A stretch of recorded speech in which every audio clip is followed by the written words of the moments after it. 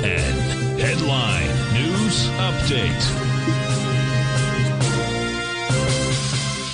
Good morning, folks. Steve Rhodes coming to you live from the shores of very sunny and pleasant Delray Beach, Florida. This is your 11 a.m. update, and we've got a bit of a mixed bag out there. The mix is really only coming from one area, and that's the semis, which are trading higher by 32 points. Trade out at 45.59. They traded higher this morning. They ran right up into its daily oscillator and change line, which is red. So even though you've got a bit of a rally here, the message right now is still a little bit bearish. If we take a look at the Dow, off 694, S&P down 72, NASDAQ 100 off 291, Russell's off 30, trannies are down 37, gold is up $3, was up $16 just a few moments ago.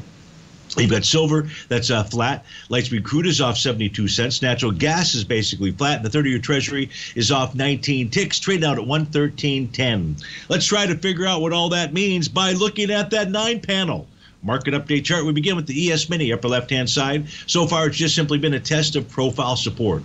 Profile support is down at 50.2230. If that level fails, probably that buy the D point support at 49.6350 would be its target. If you take a look at spot volatility, it still remains above its 50-day exponential moving average. That's always good for the sellers, bad for the buyers out there. If we take a look at the NQ, it has not made its way all the way down to support. Support here would be 17.252.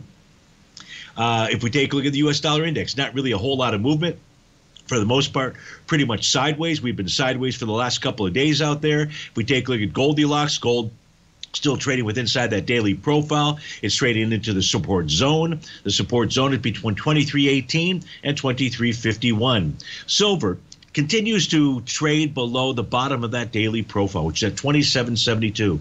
That's a level that price must get above in order to even give you an inkling of a signal that would see any rally of significance.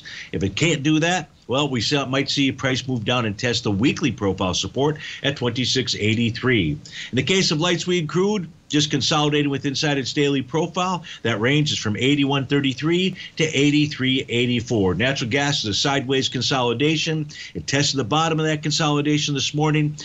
You'd like to see this close back inside the bottom of its profile. That would be at 1.969. If it does that, we probably hit back to the top of the consolidation.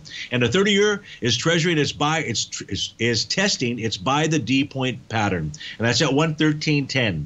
We're trading right now 113.09. If we close below 113.10 at day's end, we'd likely head lower.